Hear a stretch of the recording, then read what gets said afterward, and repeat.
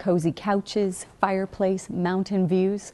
Join us for Whistler's best kept secret on a rainy day, today on The Express.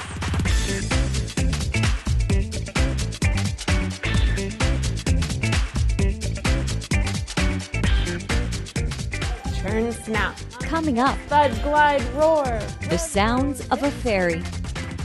And a new children's book from local author Sarah Leach. Thanks for letting me come today. And Whistler's shoulder season brings fall colors and puddles to play in. Play it in the mud. Then model trains built by model volunteers. Just watch the kids go through the train layout, and that makes it all worth it. Rainy days abound. Join us for The Express. Welcome to The Express on Shaw TV. I'm your Sea to Sky host, Nicole Fitzgerald. What to do on a rainy day? How about cuddling up with a good book here at the Whistler Public Library, a gorgeous $12 million facility. A new book kids definitely want to check out is Catch Me If You Can. We'll meet the local author in just a moment. But first, what kid doesn't love to play in puddles? The splashing, the mud, the merriment.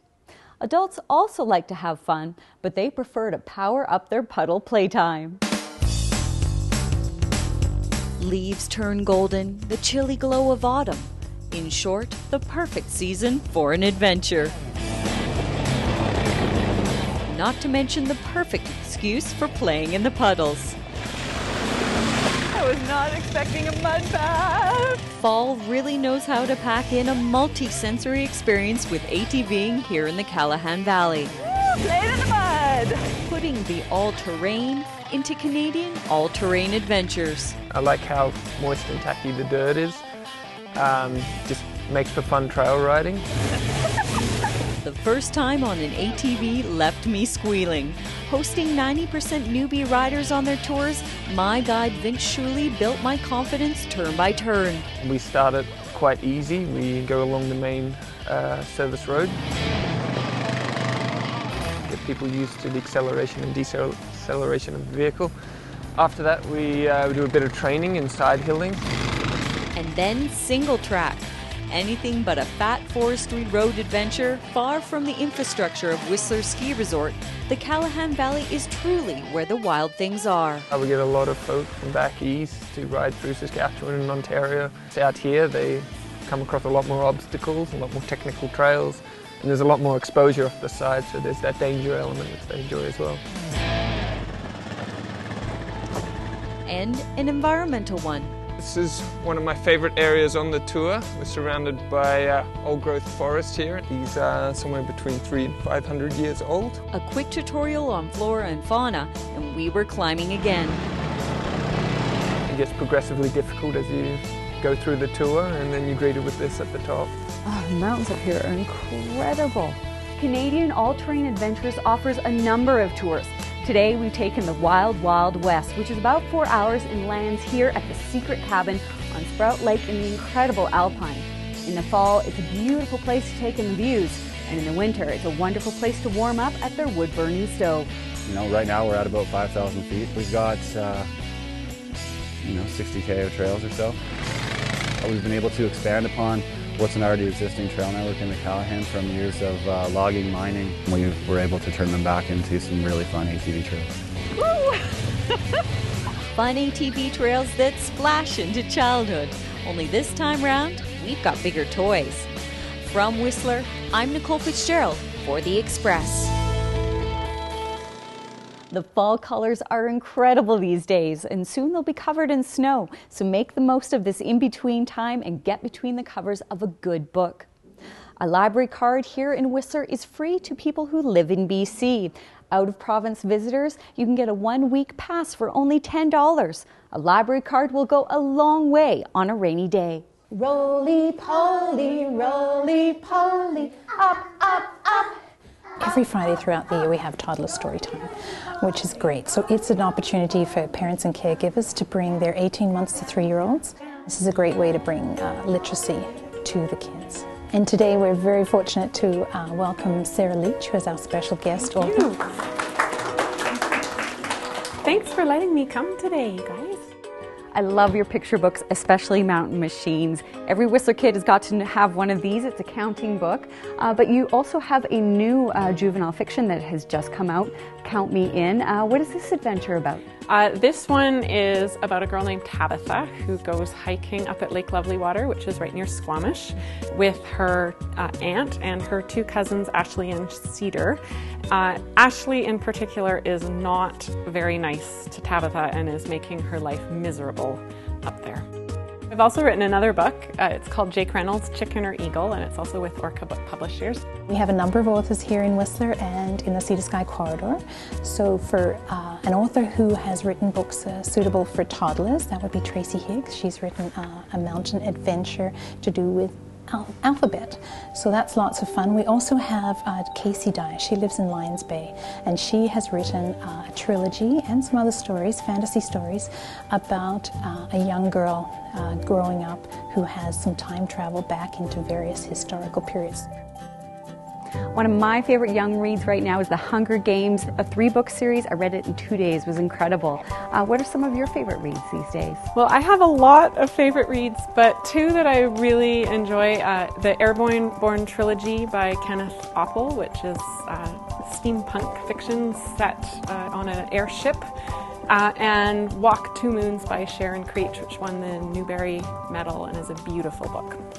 We have quite a variety of reading programs. I'd love to talk about our high school book club. It's a wonderful opportunity for our young adults here in Whistler to come out once a month. We talk about what they're reading. We also read the same book together, so we have great discussion.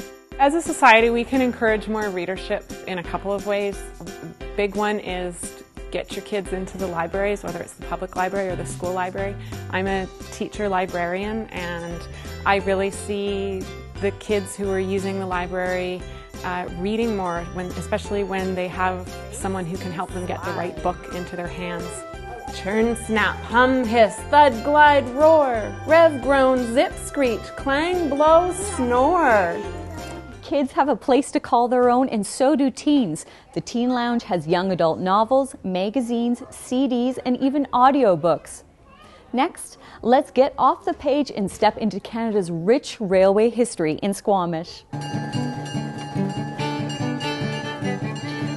Everybody has a story, and everybody has a passion. Set against a storybook backdrop of trees and snow-covered mountains, there is a place where trains are the keepers of stories. This is how a typical 1920s, circa 1960s railway town would have looked in BC.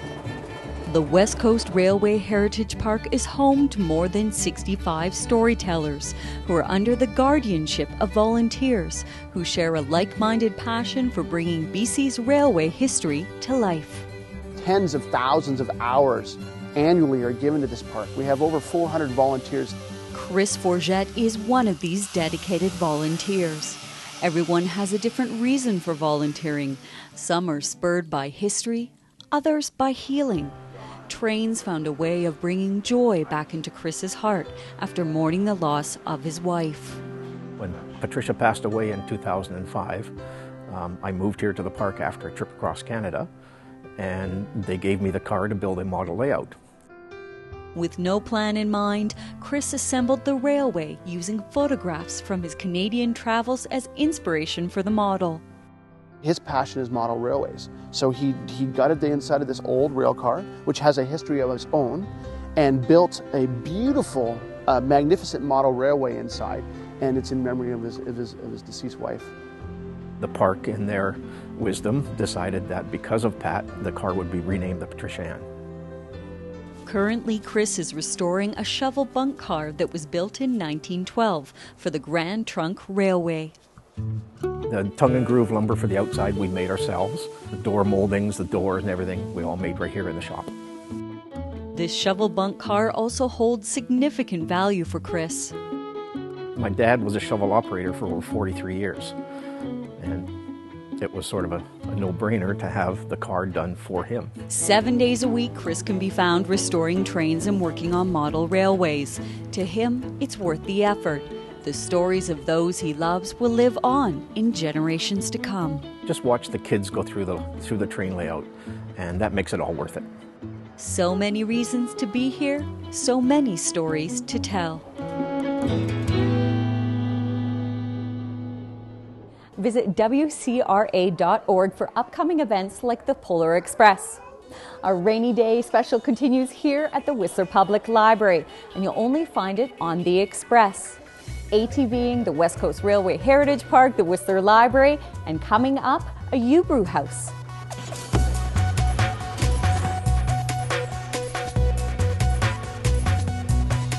After the break, new ways of saving money are brewing. The most difficult part is waiting once you've got the wine going. The speed of light is equal to the frequency of the same piece of And how much do you know about the universe? The wavelength of light. Okay. Now we need all the chocolate chips, so please stop eating them. Okay.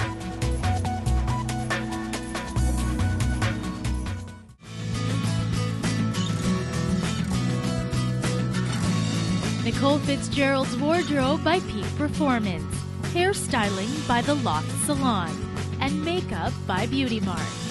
POV camera courtesy of Contour.